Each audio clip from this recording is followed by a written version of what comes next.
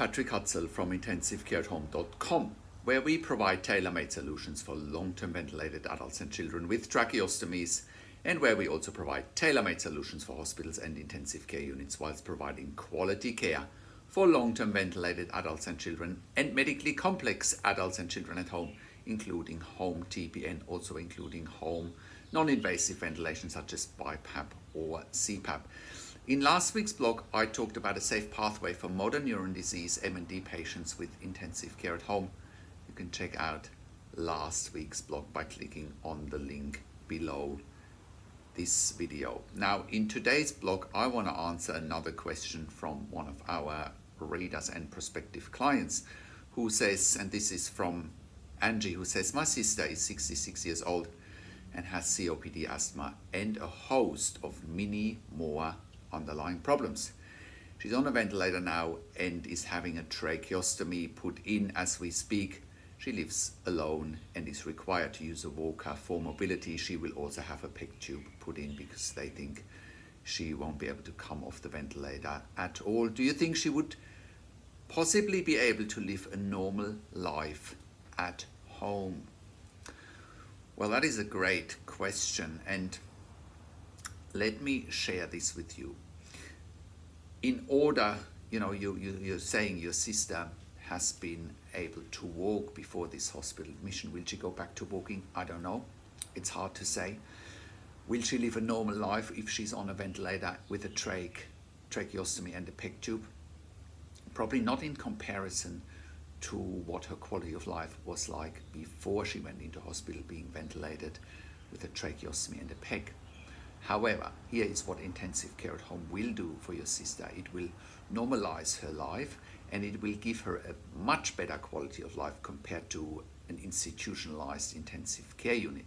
I mean, by the sounds of things, you've seen your sister in ICU, you've seen the institution, you know that it's not the right place for someone potentially facing weeks or months on a ventilator, needing to be weaned off a ventilator. Now, the other thing that you haven't shared is, just because your sister has comorbidities such as asthma or COPD, doesn't mean she can't come off the ventilator. It's hard to say. You haven't given me enough information. Can she be weaned off the ventilator at home, for example? Those are the type of questions you need to ask. But in terms of your sister can improve her quality of life at home as opposed to an intensive care unit, no question about that. Again, imagine your sister stuck in an ICU in a hospital, where it's noisy 24 hours a day. It's never pitch black. It's always feels like there's daylight. There's always people around, always people talking. People can't really rest in there, which is not conducive for recovery either. In order to get back to a normal day and night rhythm, for example, which is very hard to achieve in an intensive care unit, that is something that can be achieved at home. It's only one of the many things that can be achieved at home. But with intensive care at home, we're bringing the intensive care into your home, especially when someone is ventilated with a trach, and it will improve your sister's quality of life tenfold, right, by having nurses coming into your home and looking after your sister there. So, I guess it also comes down to, quality of life. What is it? It's a perception. It's a subjective measure. It's not even, I believe it's not even an objective term, because quality of life for your sister may be different. What you perceive as a good quality of life, what I perceive as a good quality of life, it's really in the eye of the beholder. And it comes down to establishing some goals that are realistic and achievable at home. Also, again, you haven't shared enough, is another option for your sister. If she doesn't come off the ventilator, does she want to have a palliative care at home? Is that something that she has considered, that you have considered, rather than having palliative care in a hospital, in ICU? Again, we believe we can do that much better at home as opposed to in a hospital ICU. So I hope that helps you shed some light on it. But I would also imagine in ICU at the moment you have limited visiting hours. If your sister is at home, I presume your family can come and go as you please, and you're not holding account to an institution. You're holding account to your sister's home. You know, there's a very different dynamic at play here.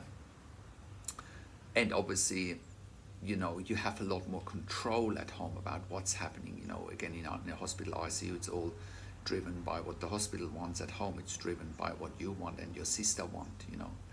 So many, many advantages to go home in a situation like that, especially if your sister can't come off a ventilator.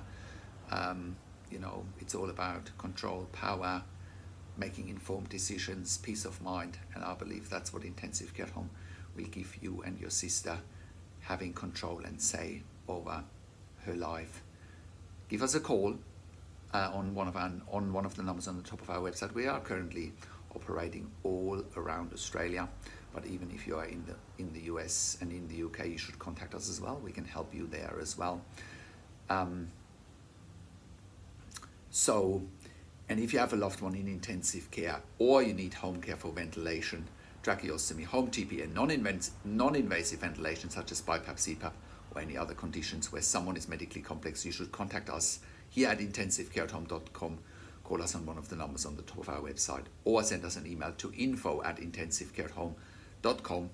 We are NDIS accredited in Australia. We provide services all around the country. We're also DVA, Department of Veteran Affairs approved provider, as well as TAC in Victoria and iCare in New South Wales. And if you are an intensive care nurse with a minimum of 2 years ICU or pediatric ICU experience, please contact us as well. We have vacancies for ICU nurses in Melbourne, Sydney, and in Brisbane. You should contact us. And if you are an intensive care specialist and you're watching this, we're also looking to expanding our medical team. Please contact us as well if you're interested. Now, subscribe to my YouTube channel for regular updates for families in intensive care and intensive care at home. Share the video with your friends and families, and contact us at info@intensivecareathome.com. Like the video, click the notification bell, and share the video with your friends and family. Subscribe to my YouTube channel and comment below what you want to see next and what questions and insights you have from this video. Thanks for watching. This is Patrik Hutzel from intensivecareathome.com, and I'll talk to you in a few days.